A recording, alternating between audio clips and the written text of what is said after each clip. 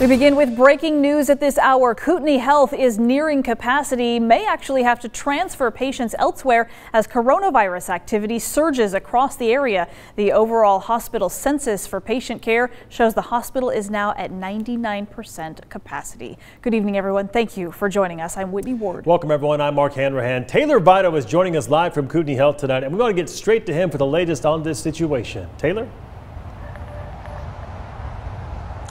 Well, yeah, earlier this afternoon I spoke with one of Kootenai Health's top doctors, and she made it pretty clear. She said that the hospital is at a tipping point. This situation with capacity is unprecedented for them, and to make matters worse, some employees are getting sick with coronavirus too. And as soon as we get somebody discharged, there's somebody filling that bed. A rapid rise in COVID-19 cases in North Idaho has doctors at Kootenai Health dealing with a sad reality.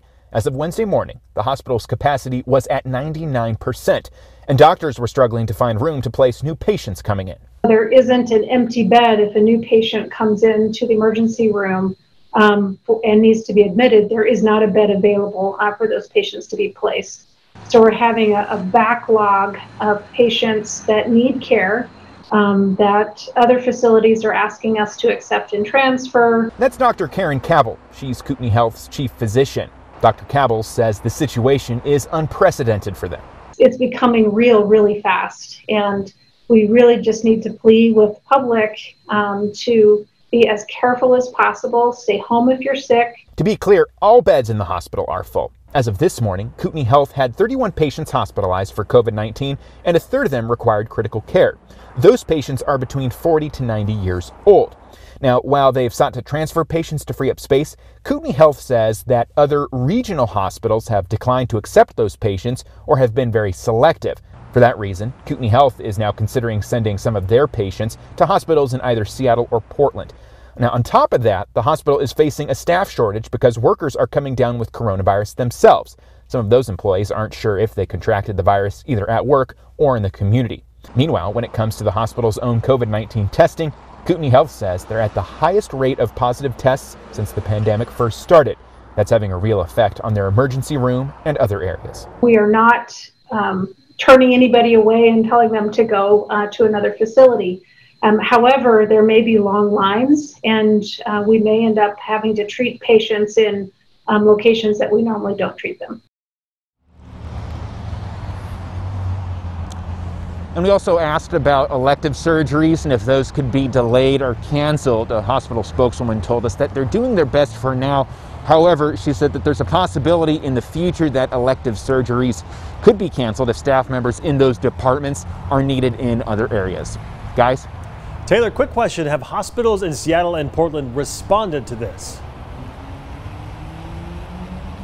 Yeah, Mark, we actually looked into that, and UW Harborview Medical Center said that they haven't received any requests yet, and there are no patients in Portland as well. The hospital has said they are trying to avoid that. All right, Taylor, thank you very much. We also want to quickly take a moment just to look at the latest data from the Panhandle Health District as we kind of examine the trends over the last few weeks. So here's where it stands right now. Yesterday, the health district saw its biggest spike yet, 141 new positive cases in just 24 hours. That is the highest daily number they've seen since the entire start of this pandemic. If you look, those numbers have been going nowhere but up over the last few weeks. It was 119 cases 1 week ago, just 44 2 weeks ago. But of course, not everyone who gets COVID needs to be hospitalized. So it's important to look at that metric as well. So for hospitalizations, those numbers have also been climbing, just not as dramatically. As of yesterday, there were 33 people hospitalized in the Idaho Panhandle, 29 a week ago and 24 2 weeks ago. But again, it's not necessarily the number of beds in a hospital that matters. It's the staff who take care of you, as well as the specialized equipment used to treat you. And tonight at Kootenai Health, again, they are essentially reaching that capacity. All right, meantime, Spokane County recorded 102 new coronavirus cases and 2 new deaths today. So we wanted to know if Providence is also nearing capacity. KREM 2's Amanda Rowley is following that story tonight. Good evening. Providence Healthcare confirmed with us this afternoon its hospital capacity is not full, and in fact it continues to admit new patients. We also received confirmation from Multicare. They say at this time Deaconess and Valley hospitals also have capacity to treat patients and continue to care for the community. Now, earlier today we did receive a statement from Providence Healthcare. It says it is continuing to work with its statewide partners to balance patient numbers across area hospitals. It adds, although patient census is high, it remains open and available for care. Providence spokesperson Jennifer Semenza told me she does not know why Kootenai Health would say Spokane hospitals cannot accept any more patients, even though both Providence and Multicare say they can. Now, we also received this situation report from Spokane Regional Health District. According to its latest report, hospital supplies and staffing levels are adequate, but not without challenges. It says hospitals are seeing a capacity increase just this week. The availability of beds in intensive care units and medical surge floors are stressed, even though total occupancy remains well below the Washington State healthcare system's readiness targets. Now, that includes an occupancy of less than 80% of used beds for patients and less than 10% of beds used by suspected and confirmed COVID-19 cases. Now, at this time, Providence says there are no discussions on canceling elective surgeries because of their hospital capacity status. Reporting in Spokane, Amanda Rowley, KREM 2 News. As of today, we have 17 ongoing outbreaks in long-term care facilities and 4 that are new within the past week. That is Spokane's regional health officer, Dr. Bob Lutz, who now says over 44 long-term care facilities in Spokane County have had a coronavirus outbreak.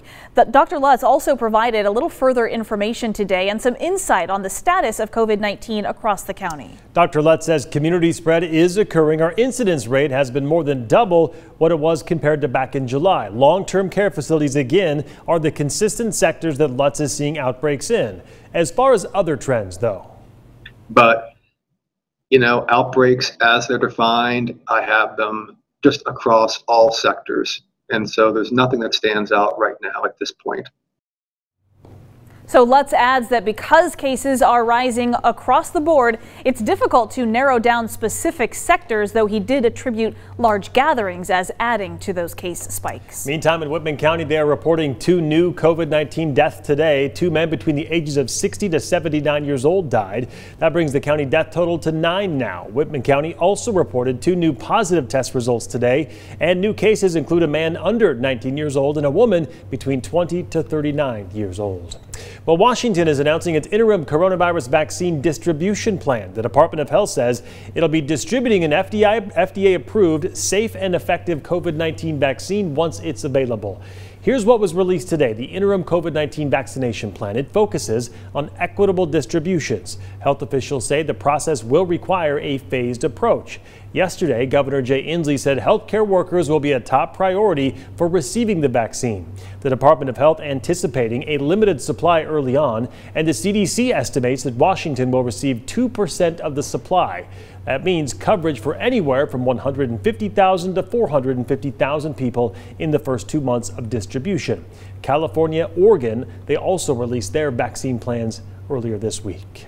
All right, let's take a quick break and talk about the weather. Also, a really important story here. We've seen the mountain snow already starting to fall across the inland northwest. Now we know the valleys are going to start to see it soon. And now meteorologist Thomas Patrick is in to let us know we're getting a much better idea of just how much. Yeah, exactly. As we are closer now to the event, which is this Friday, now we have a more precise idea of how much snow may be in the works for most of our areas. With that being said, the National Weather Service has already issued a winter storm watch ahead of this system 48 hours in advance. So basically all of our northern areas, including Spokane and Coeur d'Alene, much of North Idaho as well, expecting in a broad sense 3 to 6 inches of snow in most valleys, a little bit lower than that in some of our lowest elevations. So overall, our heavy snow potential, say the threat for 4 inches of snow, is in the medium category for most of those areas, and of course the higher elevation mountains in the Silver Valley at the higher end of that category. Keep an eye on Pullman though. It kind of straddles straddles the line between low and medium.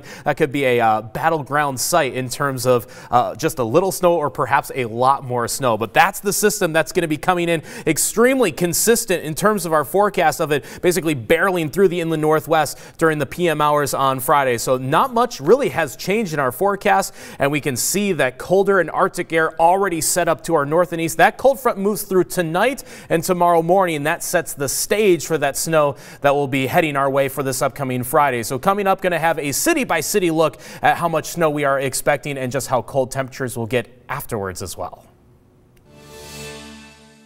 We are not going to tolerate foreign interference in our elections or any criminal activity that threatens the sanctity of your vote or undermines public confidence in the outcome of the election. A late-breaking announcement tonight from both the Director of National Intelligence as well as the Director of the FBI that they have now uncovered an international effort to intimidate voters and influence the upcoming presidential election. Federal authorities say both Iran and Russia have obtained some U.S. voter registration information. Iran specifically was cited as sending fake emails threatening to come after voters unless they vote for President Trump. Officials say the goal is obviously to create distrust and spark social unrest. The FBI is now asking anyone who may have received that type of email to just ignore it, but don't spread it around or share it. Well, we are now less than 2 weeks away from Election Day. The KREM 2 Verify team is hard at work answering all your election-related questions, including one, what's in place to stop people from voting in 2 different states? So let's verify. I was wondering if I have 2 residents, one in Spokane or Newman Lake and one in Idaho, can I still vote twice? To verify the answer to this question, I reached out to Deputy Secretary of State for Idaho, Chad Houck, and Spokane County Auditor, Vicki Dalton. What's in place to prevent me from, registering in most states and voting in most states? I guess what's the answer? So it is possible for a person to be registered in 2 different states, but it is illegal for a person to vote in the same election in 2 different states. Dalton wanted to be clear, voting twice in the same election is a felony. She adds that states are getting better at catching people who do so, and they're doing that by comparing voter registration rolls, especially among neighboring states like Oregon, Washington, and Idaho. It is becoming a higher and higher probability that we are going to find a person who's voted in 2 different states, and it's a higher probability now that that person will be prosecuted. Now, if you're found having voted in both locations in a general election or in any election for that matter, that is a classic case of voter fraud. In Idaho, Houck says the state takes several steps to prevent people from voting in more than one state. Under Idaho law, he says you must be a resident of the state and the county in which you plan to vote for at least 30 days prior to the election. When people do register in Idaho, like in Washington, voters are always asked where they were last registered so officials can contact that previous jurisdiction. And Houck says Idaho also compares voter registration rolls. And we will prosecute. The last case was between Oregon and Idaho, I believe, and it was prosecuted in Oregon because that's where the person was actually living. So we can verify, yes, it is illegal to vote twice in the same election, and if you're caught doing so, elections officials in Washington and Idaho say they will prosecute. All right, do you have something you'd like me to verify? Give me a call at that number right there on your screen, and I will work to answer your questions. Okay, still ahead tonight. Election Day now just 13 days away now, and while much of the focus is on the race for president, there is so much more on the ballot. So coming up tonight, our next installment of interviews with candidates running for local office. Tonight, we'll hear from Bob McCaslin. We'll be right back after a quick break.